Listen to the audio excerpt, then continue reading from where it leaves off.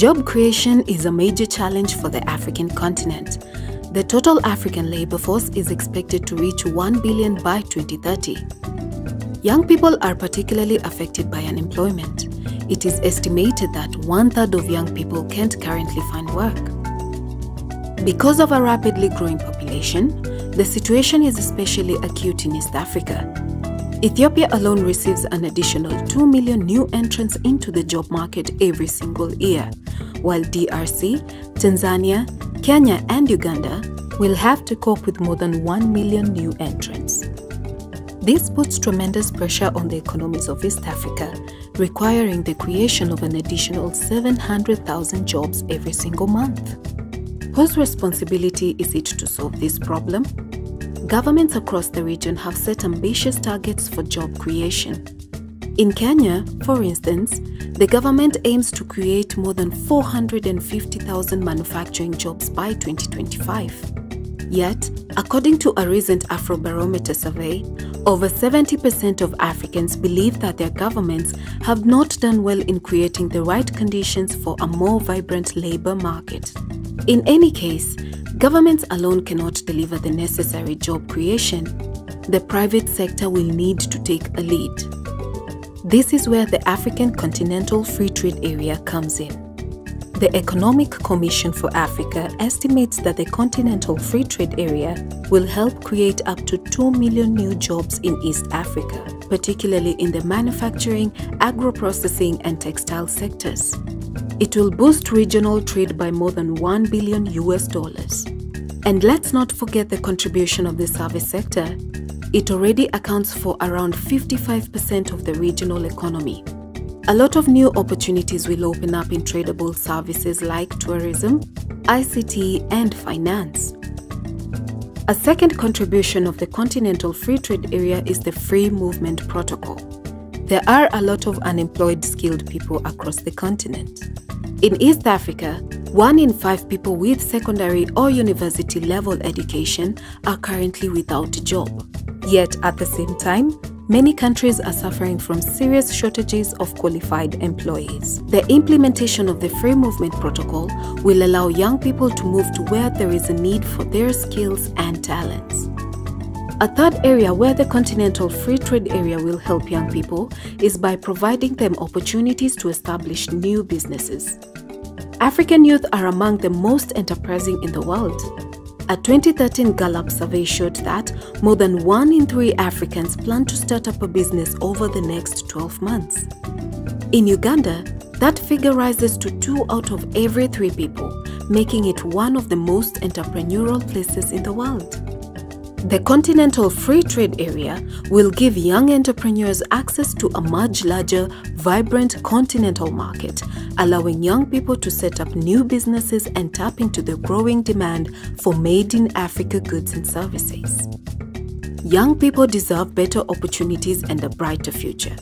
The Continental Free Trade Area will put us on the right track to provide those opportunities. So what is the AFCFTA? Africa currently consists of 55 fragmented markets that are also amongst the fastest growing economies in the world. Yet the AFCFTA is an African solution for supporting industrial development, creating new business opportunities, generating jobs, and reducing poverty. An opinion poll carried out in November 2018 by the Rockefeller Foundation of over 2,000 citizens across the continent confirmed that an impressive 77% of Africans believe that the Continental Free Trade Area Agreement represented an important step forward. But what does this agreement mean in practice, and how will it affect us? The first thing to point out is, well, it isn't simply a free trade agreement. It's actually much more than that.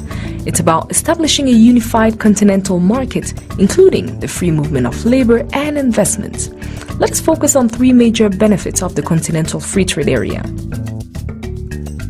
Africa is a big continent. You could fit the US, China, and Europe into the continent and still have space to spare. But in economic terms, individual countries are still very small. Take Rwanda, for instance. It's one of the fastest growing economies in the world, but in terms of size, it ranks number 143rd out of 193 economies in the world.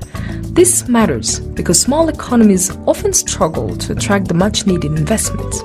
Collectively, the story is very different. The African continent, all 54 economies together, have a collective GDP of $2.5 trillion. That makes it the 8th largest economy in the world, just behind India.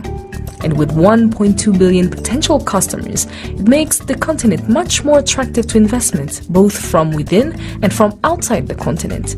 This will encourage business people to make the investments necessary to sustain economic growth and create the job opportunities the continent badly needs.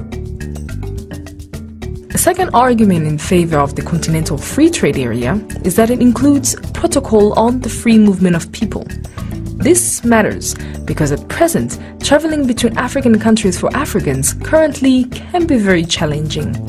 Visas, expensive air tickets, custom clearances and border controls make it difficult to travel for pleasure and even more difficult to do business across borders. Currently, there are a lot of trained and skilled people across the continent coming out of schools, universities and colleges who cannot find work. If free movement is endorsed, people will be able to use their talents anywhere in the continent where there is demand for those talents. The continent will be your oyster. A third powerful argument in favor of the Continental Free Trade Area is that it will increase trade between African countries. Less than 1/5 of all exports are currently from one African country to another. Take Kenya, for instance, the largest economy in the East African community. Each year, the country exports $1 billion to Europe and around $500 million to the US worth of products. Kenya's total export amounts to $6 billion. How much do you think Kenya exports to its neighbor Ethiopia? $1 billion? $500 million? $200 million? No. In 2017, it exported just $69 million to Ethiopia. Why? One of the main reasons is the high level of trade taxes. The Continental Free Trade Area Agreement is proposing to remove trade taxes on at least 90% of all trade between African countries. That will provide a big incentive to regional trade. The Economic Commission for Africa estimates that in Eastern Africa, the Continental Free Trade Area could boost regional trade by nearly $1 billion. And the principal sectors that would benefit would be precisely the ones that create much employment, like light manufacturing, processed foods and textiles, creating as many as 2 million new jobs. African economies will find it hard to become strong economies unless they trade more amongst each other. There is an old Swahili saying that states, umoja ni nguvu, utengano ni udhaifu. United we stand, divided we fall.